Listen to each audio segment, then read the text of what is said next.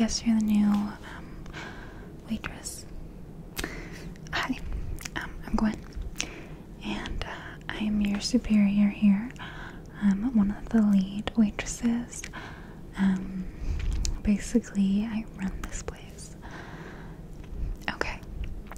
So anyways, my boss told me I had to come here and go over all these facts and things that you need to know, I guess. I'm not really sure how successful you're going to be as a waitress, but I mean, you could try. Why not? So I'm going to go over all the facts with you and tips and things like that, and then they said you have to shadow me.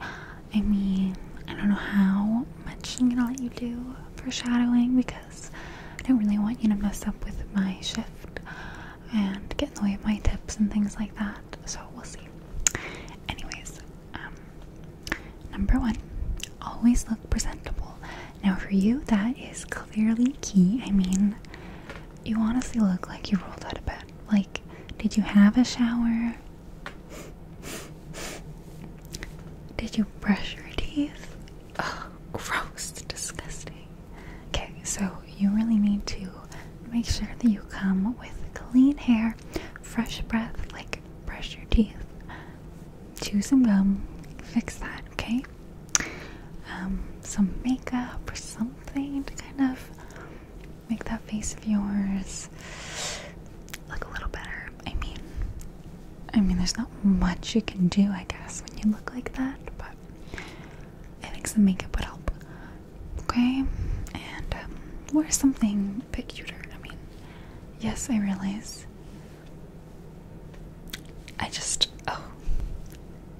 That is just a whole other topic. You need to go on like what not to wear or something. Jeez. Okay, what does it say? So there's no uniform. It's really just to be presentable. And don't wear any kind of logos or things that have like a certain store. Like, I mean, you probably shop at like Gap Kids or something. I don't even know, but none of that. Okay, no labels. Just unidentifiable clothing like this one.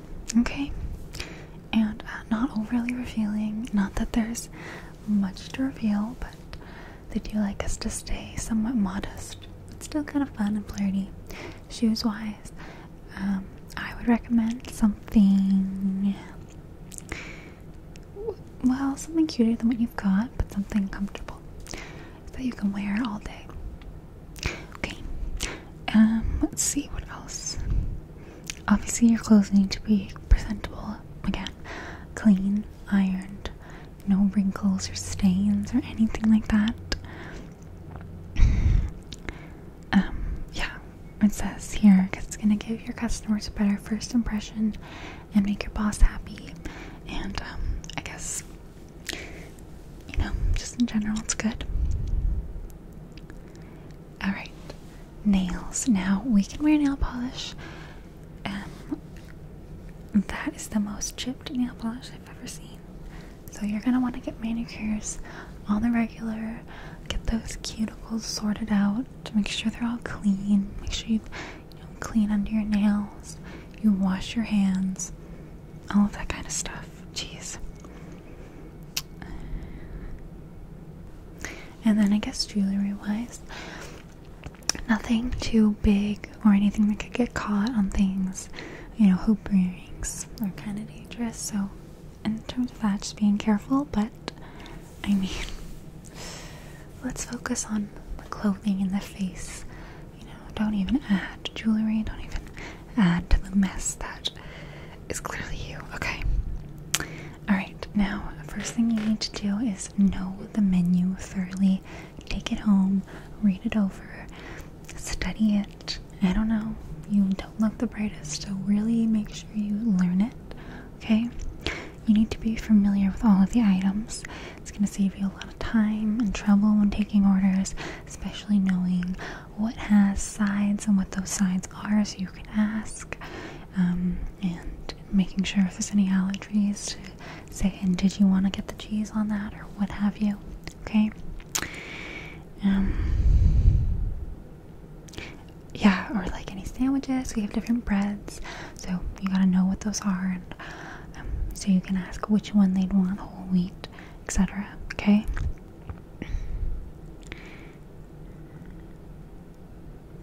Alright, and then another thing that's really important is we do have a lot of customers who have allergies or dietary restrictions. So really go over the menu, know what has common allergens, and then know what can be an alternative that you can offer them. Okay? Yeah, you need to be as helpful as you possibly can be. I know it's probably new for you, but yeah. And then also, we do sometimes have daily specials like soups or desserts. So make sure you know those before the shift starts, okay? Any questions? Okay, moving on. I also want to suggest additional purchases. The goal here is to make money. This is a job, and they're not going to keep you on if you're making them lose money and missing out on opportunities, okay? So you want to suggest different drinks, desserts, and different sides or upgrades or things like that, okay? Also know what liquors are the most expensive and alcohols. So when they request a drink, you can offer the most expensive one first. Then they can say either yeah, sure, or they can check the menu. That's what I always do, because the higher the customer has to pay, the higher your tip's going to be, which is obviously the most important. Not that you'll probably be getting any tips anytime soon, but anyways. Always ask if the table would like an appetizer. We have a huge selection of appetizers. They're really, really good. I mean, I don't really know how much more food you can afford to eat before you don't fit in any of your clothes anymore. But, I mean, maybe go on a diet. But it's also a good idea to kind of try everything on the menu so that you can give your own personal opinion. But maybe do that kind of slowly over time. Alright? Okay, it's also important to multitask. You're going to have a much easier shift if you can accomplish a few tasks in one trip to the kitchen and back. So you want to take different kind of empty dishes from the tables whenever you're on your way to the kitchen. Fill up a tray with several tables, wants of condiments or drinks, napkins, similar items, instead of carrying them all out one by one. And unless you can confidently remember every task, write every request down and check it off once you've done it. Okay? I mean, personally, Key don't look the brightest, so I would recommend that. Okay, it's also important to manage your time well. You want to keep track of how long it's been since you last checked on each table and become familiar with how long each meal takes to cook. Plan to visit each table after they finished each course. Move briskly without running and try to maintain a steady pace to keep everything running smoothly. Pass on your knowledge of any waiting times to the customers to keep them happy. If someone orders a well-done steak, make sure you let them know that it's going to take a little longer. Or if soup just ran out and the cook needs to make a new one, let the customer know how long it will take, and if not, suggest an alternative, okay? You really need to stay on top of all of that and make sure that the customer is happy. Questions? No? Alright. Next up, you need to check the food before you bring it to the customer, okay? There are a lot of disgusting people like you, honestly, who work in the back. I mean, I've seen people pick their nose, or they forget to wear their hairnets and they get hair in the food, fingernails. I don't know, it's disgusting, okay? So always check your food before you bring it to the customer. Otherwise, you are not going to have a good shift. They're going to probably leave without paying. It's not going to end well, so always check it, okay? Especially check as well if there are any special requests. Again, not only are the people in the kitchen disgusting, but also dumb as hell, okay? You tell them no cheese, they put on extra cheese, okay? So make sure you double check. That's really also your responsibility. If an order gets messed up, which will happen, let the kitchen know and also tell the customers, okay? The customer, don't tell the customer that there's hair or something like that in their food. Just tell them that there was a delay, okay? Also, it's important to anticipate any kind of common requests. Most customers, for instance, will want ketchup with their burger. Kids often drop silverware, so bring extra. once you get to know which requests are popular with each meal and customers, you can bring them to the table in advance, okay? This saves both you and the customer's time and makes them feel taken care of. You can even keep extra silverware, condiment packets, and napkins in your apron pocket, okay? Which will get to your uniform your apron in a minute, okay? Also, don't let a bad tip ruin your shift, especially for you. You're new, you look a mess, you probably are horrible at your job, so you're probably not going to get any tips at all right now, so don't let that upset you or let it ruin your shift. Just let that make you, inspired to be a little bit more like me, because I'm amazing. Don't complain to the table about the bad tip. Like, honestly, I don't blame them if they give you a bad tip, and no matter how horrible or great, I guess, your service was, that could honestly get you fired, but it also sets you up as a complaining type and creates bad relationships with all the other wait staff, okay? So don't ruin this for me. And I doubt this will be the case for you, but some people just don't tip ever. They may not be able to afford tip, or they may not be from here. They might be from a country where tipping doesn't happen, okay? But I wouldn't tell yourself that. It's probably because you suck. Never sit around and do nothing, okay? Now, by judging by you, you're probably lazy as fuck, a bit overweight, so you probably don't really do much, do you? Alright? But at this job, you have to be on your feet 24/7, always doing things, okay? Don't leave everything for me. No, this is a teamwork job. I know that I'm the leader, but you are still my follower. You still have to work hard, okay? So, if you have no customers to take care of, then clean different tables, bringing all the dishes back, setting up new cutleries and napkins and things for next round of customers to come. Clean. There's always something to be done.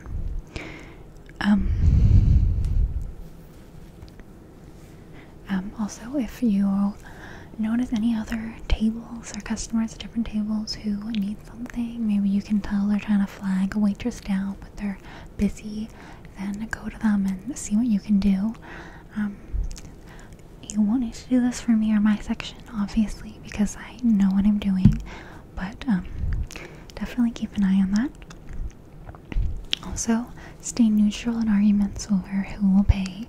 I'm sure you've never been in this kind of situation where maybe you've been on a date and the person you're with wants to pay for you and you want to pay, and you kind of fight and squabble, and it's cute. And again, I know you've probably never been on a date, so you don't have the experience, but say that happens, and that will frequently, honestly. Just be totally neutral about it, put the bill in the middle, and say I'll come back for whomever's gonna, when it's paid for or something, and don't get involved. Even if they try to involve you, stay completely neutral, okay? Also, when any diners order literally any drink other than water, ask if they'd also like water, especially when they order caffeine and alcohol. Many people especially like to drink water to counteract the dehydrating and mood-changing effects of these substances, but also water is just a good thing to bring. Alright, now the final thing before we get to your kind of customer service is never put anything that goes on the ground onto the table. Always go to the kitchen and get a clean one, whether that be napkins, silverware, even just the bottom of a salt shaker. Okay, now, judging by you, I'm sure you eat freaking food off the ground, you slob, but do not do that at this restaurant. We are prestigious. Honestly, I don't know how you got this job, but don't fuck it up, okay? That's disgusting. Alright, now, talking to customers. I'm sure you've probably never talked to anyone really before in your life. You seem a bit socially awkward. But hopefully with practice you'll improve a little. Anyways, what you want to do is introduce yourself to your customers. Make eye contact with them after they've seated and promptly introduce yourself, okay? This starts the conversation outright, leading to better tips on average, and gives them a polite way to get your attention later. You can also multitask doing this by also passing out the menus and checking that every customer has enough silverware and napkins. You can even offer to get them a drink right away. So you can walk and say, "Hi, welcome. My name is Gwen. I'll be your server today. Here's the menus. Can I get you guys started with anything to drink? Some water? Yes, no?" Then you can say, "Alright, I'll come back with that, or I'll come back in a few minutes. See if you're ready then." Etc. Okay? You've always got to stay polite, friendly, and helpful even with angry customers. And let me tell you, we get some dumb, annoying, and rude customers in here who claim they said no mayo, and you bring them mayo and they get really upset even though they didn't say no mayo. It's so frustrating. But whenever you're speaking to a customer, you have to remember that they're always right. You got to be respectful in terms of how you address them, such as sir, ma'am, miss. You want to act friendly, positive, and make your customers feel as comfortable as possible, okay? Ask the customer whether they've dined at your restaurant before. That way, if they are new, first-time customers, you can welcome them and offer your help with the menu. You want to appear friendly, but do not get involved in the customer's conversations unless asked. Do your job, then leave the customer to eat or talk in relative privacy. Always remember to smile, no matter how irritating customers or coworkers can be. Just put on a pleasant face and suck it up. It'll save you a lot of drama. So like right now, I'm being so nice and friendly to you, even though you really think that you're a piece of shit, and I wish that you didn't work here with me because you're totally gonna ruin everything and make more work for me. But see, I'm so happy and smiling, so no matter how you really feel on the inside, don't show that on the outside, okay? And you also don't want to talk or gossip about customers even when you think they can't hear you. Remain polite and respectful when discussing them in case they are in earshot. Okay? Be smart about it, that's honestly. You also want to check on your customers regularly and give them updates. Also make sure you stop by to refill your customer's glass whenever it gets low. We've got obviously refillable coffee, water, tea. You can ask if they would like a new pop, but again, they're going to have to pay for that. Clear out all the old dishes promptly, but not without talking to the customer. Don't just go up to the table and take the dishes and walk away. Say, "Hey, how you guys doing? I'm gonna take these for you. Is there anything else I can get?" And always, I don't care if the plate is empty, make sure you ask if they're finished before you take it, okay?